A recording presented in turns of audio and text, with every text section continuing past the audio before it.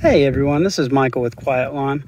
I wanted to address a common question we get this time of year from our customers. Most people in this area have heard of an insect called mole crickets. They're a very large cricket that lives underground. They dig tunnels very similar to the mole, and they push up the ground, and they can do a lot of damage to turf. They can eat the roots and do a lot of damage.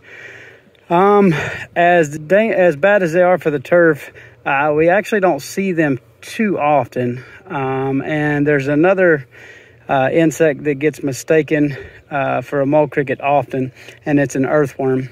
So usually what will happen is we'll get a call from a customer and they'll say, hey, my neighbor said I've got mole crickets. And their neighbor is basing that off of seeing dirt piles in the yard.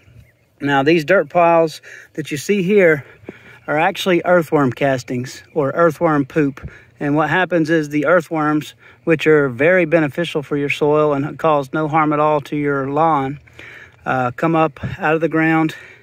They poop, basically, and then they go back down. And the easy way to tell is the dirt is actually up on top of the grass. With mole crickets, they have horizontal trails like a mole, and they actually push the ground up from beneath.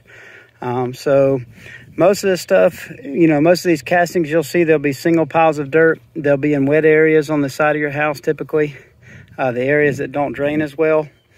And these are called earthworm castings. And like I said, it's not nearly as common to have actual mole crickets. Now, if you've had a history of them, or you do have them, and you're seeing areas of your lawn die, or you're seeing evidence of mole crickets, the same product that we use to do our annual fire ant control, if it's applied around the April-May time frame, it's very effective in preventing mole crickets, because there are some places in our area that do have problems with mole crickets, but they're just not nearly as common as insects like army worms as far as causing damage to the lawn. But if you're seeing this, little single piles of dirt all over, 95% chances that's just earthworm castings, and you have nothing at all to worry about. And that's a great sign that you have, your soil, you have some organic material in your soil. Hello everyone, this is Michael with Quiet Lawn. If you'd like advice, information, or tips about taking care of your lawn or landscape, please follow us.